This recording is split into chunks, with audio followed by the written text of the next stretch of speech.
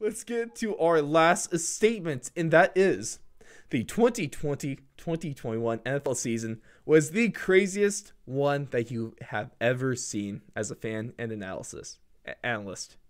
I'm going to actually sell this statement because at multiple times throughout the year, I don't know if this is just me being naive, but when I was watching football, Mhm. at every point when I was watching football, except for the Super Bowl, which is the weirdest thing, it felt normal to me. It felt like the games weren't being played differently. Even when you watch the Broncos play with the wide receivers quarterback. Well, no, you probably didn't That watch was that weird. game, huh? Or That was weird. I did watch that game okay, actually. I'm sorry. I Why'd you love do that. That that? was my favorite game of the year because Oh, it was you're. just so. I That hate was you the for that. weirdest part.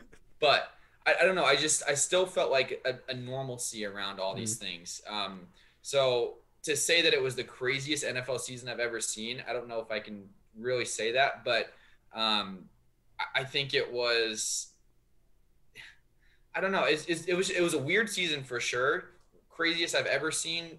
I don't think so. Do I Mhm. have a craziest season ever? No. So it's more of just like I was just really impressed with how they were able to get through everything.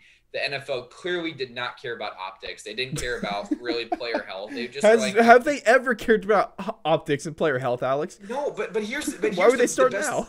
here's the best thing about it is correct is they have such a low bar. They're just like we clearly are about the money, about the owners, and you guys know that, we know that, so we don't have to do anything It's so different because the obvious. optics don't matter. It's They so really obvious. don't. It's almost comical at this point. Roger And it's Goodell. crazy because you see the NBA and they have to do all this tight roping and they have to be so cognizant of every little issue. You want to know why? It's because they care about the public image, Alex. And NFL does Roger not care. Goodell. It does not matter what the NFL does on a year to year, day to day, week to week They're going to make money. basis. Everyone will always watch football. Exactly. Well, It'll we never had change. 96.4 million people tune into this game, with that's only second in recent to the Super Bowl 49 of the Seahawks and Patriots. That got 114. That was also the Seahawks and Patriots at the time, so a little different. But yeah, no, we're always going to watch football.